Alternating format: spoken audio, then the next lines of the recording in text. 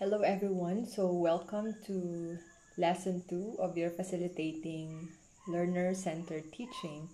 And just a brief recall, during the past video lecture or the previous video lecture, we had learner-centered teaching, its principles and characteristics. So now we're moving on to a paradigm shift from teacher-centered to learner-centered teaching. So if in the past lecture you have had a picture, okay, of how different uh, the teacher manned classroom is over a learner participated classroom, then that already is a good idea that you can carry along as we move to this particular lesson.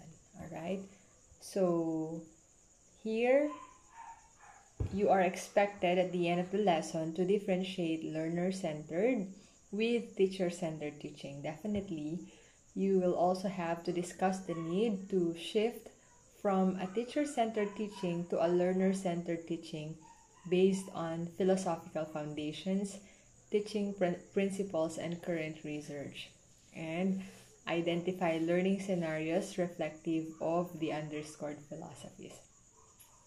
As we go through the lecture discussion, and definitely when you shall be sharing your reflections, particularly your learning and your insights from the topic, then we would be able to materialize all these learning objectives. Okay, so here are two basic approaches to teaching. First is, of course, a teacher-centered approach. So these approaches geared towards teacher as the center of instruction are more traditional in nature. I have already mentioned that previously. And usually these focus on the teacher as instructor. So it's kind of a repetition. It's just a reminder that this by nature is teacher-centered approach. The focus is the instructor or the teacher. They are sometimes referred to as direct instruction, deductive teaching, or expository teaching, and are typified by the lecture type presentation. So it's kind of a learning environment where teachers will just have to tell about things, okay, from general to specific, okay. They don't necessarily start from basic things and then magnify on that until it gives a bigger idea. Instead, what they do is they can just man the classroom or even start a day in the classroom by telling concepts without having to know if the students have background knowledge about it or if the students have prior knowledge about it, okay, things like that. So in these methods of teaching, the teacher controls, okay, the control is on the teacher. What does he or she has to control? Okay, these are it. What are to be taught and how students are presented with the information that they are to learn. Okay, so if the teacher therefore feels comfortable, yeah, or if she feels that during the day she can go and finish the session with just a pure lecture, then she can do it. She can live by it because she is under the paradigm teacher-centered approach. And she also determines exactly how the classroom scenario would go. Okay, so she can just let you sit down all throughout the day and just be receptive of whatever he or she has to teach you. And she won't even bother asking or grouping the class whether you guys have learned it maximum or others have learned just a bit of the lesson, or she might not even look into things like what did you not understand from what you understood. Okay, so typically this is how it looks to be in a teacher-centered approach. The teacher is the power, he or she is the control, he or she is the initiator of everything that happens in the classroom. Okay, now we move on to another approach, and that concerns student-centered approaches. In here, it's sometimes referred to as discovery learning, inductive learning, or inquiry learning. Okay, so these approaches place a much stronger emphasis on the learner's role in the learning process. So in here, there's already participation or freedom coming from the learners. They can actually contribute to the flow of a session or a schedule by starting it with asking a question or perhaps probing, and then later on they can be involved into something that will lead them to discover new things. Okay, and the teacher respects that. The teacher welcomes that in a student-centered approach. All right, so it is more of involving the learners, okay, and acknowledging that learners have, okay, a more significant contribution to their own learning. That is why their roles are well acknowledged. Okay, we move on. So here we've got the philosophical perspectives. All right, for both the teacher-centered teaching paradigm and then the student or the learner-centered paradigm. Okay, but basically we have to know what philosophy means. Okay, philosophy actually comes from two Greek words, philo and Sophia or sophos. Okay, and philo means love and sophos means wisdom. Okay, so when combined, it is actually known as the love of wisdom. All right, so what does philosophy do? Okay, among teachers, why is it important to have these philosophical perspectives as we get to know these two paradigms? Well, not just for teachers but even for learners. Okay, you know, when these philosophies, okay, are acknowledged or how do you call this, embraced by learners and teachers in their teaching and learning process or in their teaching and learning experience, then they will get to reflect on so many things, particularly key issues and concepts that concern education. Okay, so what are teachers, how do you call this? What are teachers asked to reflect on if they have philosophical perspectives in mind? Definitely, they will have to ask themselves, all right? So where is my teaching leading me? How does this affect the learners? Why am I teaching this? How are my learners going to learn about this? So these are so many things or so many questions that philosophical perspectives have to do if teachers just acknowledge, or even if learners just acknowledge that there are actually embedded philosophies or principles that govern their teaching and learning. Okay, so here I'll start off with the philosophies that are under the teacher-centered paradigm. Okay, so it tells there that teacher-centered philosophies are those that transfer knowledge from one generation of teachers to the next. Okay, meaning there is just transference of the same knowledge. All right, so you also have to consider that in this type of philosophies, the teacher's role is to impart respect for authority, determination, a strong work ethics, compassion for others, and sensibility. So here are the responsibilities of teachers inside these philosophies. All right, and teachers and schools succeed when students prove, typically through taking tests, that they have mastered the objectives that they learn. So the measure for effectivity of teachers or even of their teaching would be when learners definitely pass exams. So we'll get to know in specific details what these generally mean. All right. So here they are. The teacher-centered philosophy starts off with essentialism. So I'll not necessarily have to read through what you see on screen now. This on purpose is for you to have a copy of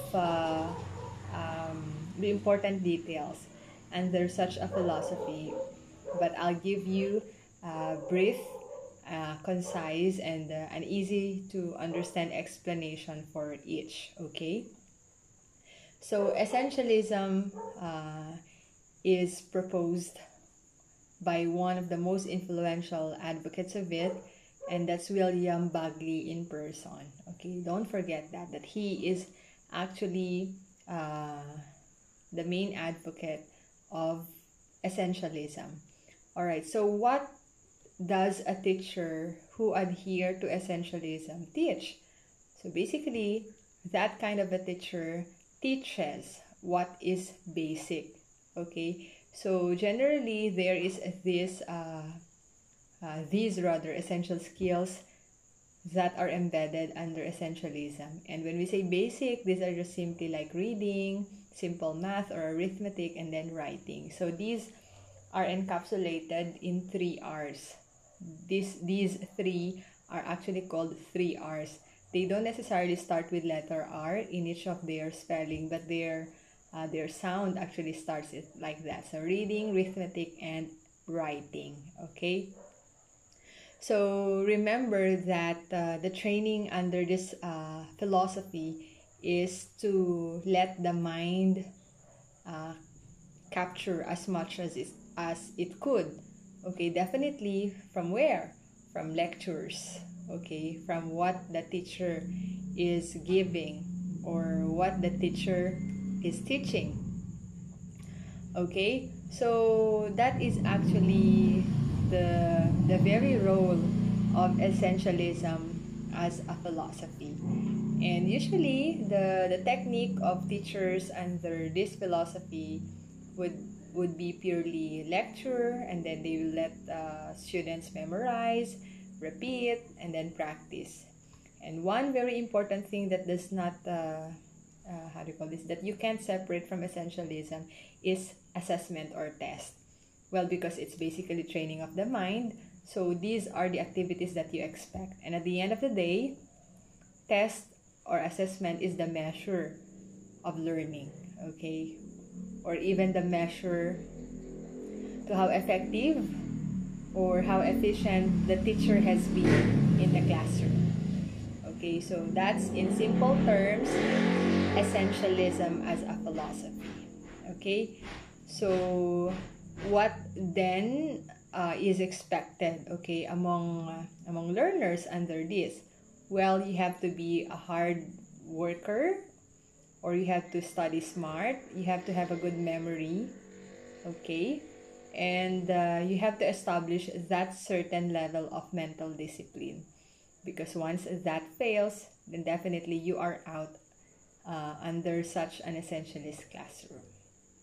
Okay, so that's essentialism, and again, that's according to William Bagley. Now we move with perennialism. Okay, perennialism, on the other hand, is proposed by or advocated by Robert Hutchins. Okay, so I think your module does not have a mention of the following names I am going to recall, but you may as well take down notes. Robert is spelled as it is, and then Hutchins is spelled Hutchins. All right. How different is essentialism from perennialism? So the goal of perennialist education is to teach students to think rationally and develop minds that can think critically. All right. So still we are under teacher-centered paradigm. Still, this is a philosophy under it. So a perennialist classroom aims to be closely organized and well-disciplined when it comes to its environment. And that therefore has the aim of developing students with a lifelong quest for the truth. So what are being taught, okay, under perennialism? When we say perennial, okay, something is believed to be true and absolutely accepted in the past and has to be transferred to the next generation. All right, because it is already perennially accepted. Okay, so it's kind of whatever we believe, our ideas accepted and available during the generation of our old folks, are ideas that still last with their absolute truth up to this time. So that is the belief of perennialist teachers. Okay, they believe that history's finest thinkers actually transcend time and never become outdated. So that is their belief. And in here, that's the reason why the classics or the great books are so acknowledged and so looked up to. Okay, so that's perennialism. And what else is in here? Yeah, still, perennialism is a theory focused on humans and ideas. Ideas that are relevant and meaningful throughout time. So again, it's kind of acknowledging that those ideas in the past, especially by the classic minds or the finest thinkers of history, still last their truth and their value up to this very time, and they apply until this time. So that is their belief. Okay, now we move on to so there are just two under teacher-centered philosophies. Now we have under learner-centered philosophies.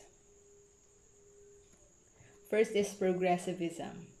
So I'm sure you already had previous knowledge, or you have heard already about progressivism, and you can never separate this from John Dewey, right, as an advocate. So it is more developed version of pragmatism, emphasizing that ideas should be tested by experimentation. All right, so that is what they do under progressivism, and that learning is rooted in questions developed by learners. So look at it. The reason why this is first under the learner-centered philosophies, it's because it welcomes, all right, the idea that learners' questions in mind can actually start learning.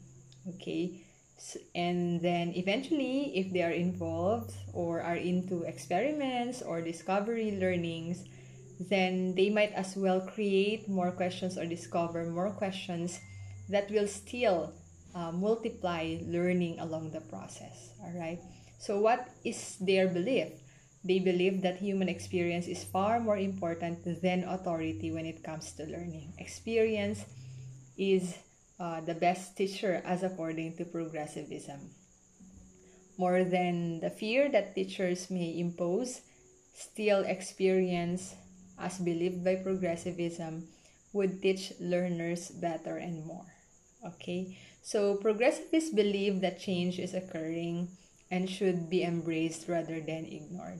Okay, and progressivism is all about organized freedom that allows students to take responsibility for their actions in the classroom. Because once they are already involved, then they will recognize that they have a share of responsibility when it comes to tasks in the classroom. And next is humanism.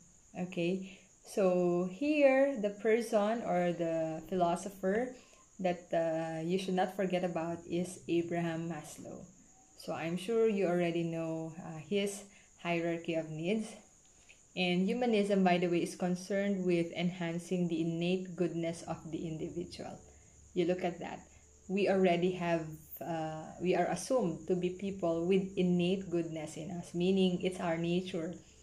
But it just takes a philosophy, which is humanism by its person, to actually enhance that or develop that. Okay, so here the focus is definitely human development or individual development.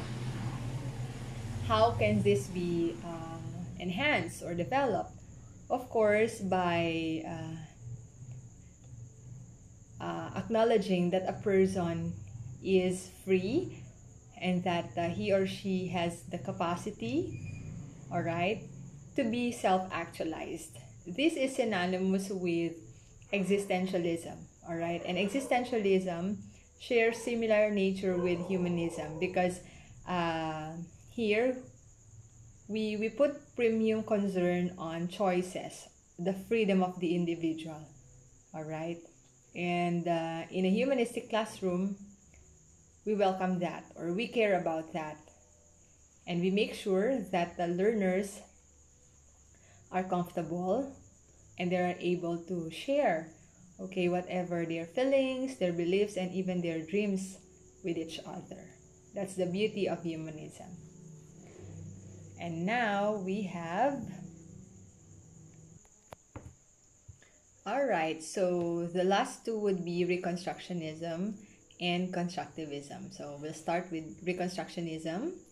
That is advocated by George Counts, or you can actually consider Theodore Brameld. Okay, so George Counts, as you pronounce, George is George. Theodore, and then Brameld. That's just one name. Okay, there are two people you can associate Reconstructionism with. Now, what about Reconstructionism? From the word reconstruct. Okay, so there is the idea of change. All right, and re means again. Okay, so here the philosophy centers on the idea of constant change. Don't forget that. Learners or even teachers under Reconstructionism see the world as ever changing, and that if that's the case, then we also need to change in order to adapt to these changes that are occurring. So Reconstructionists like to focus on reconstructing one area of society. How is that possible? The reason why there are research subjects or there are researches being conducted by many groups of people or by individual people is because there is something that we want to prove, disprove, and to bring about as a new idea. And this by nature is Reconstructionism. Okay, so look at that. So the curriculum therefore is focused on student experience and taking social action on real issues such as violence, hunger, inequality, and others. And students are taught how to deal and ultimately fix these issues. And what better way do this than doing research? That is the reason why you, regardless of the curriculum or the program you are enrolled, you guys are expected to undergo research at the end of your curriculum. Alright, so that's Reconstructionism.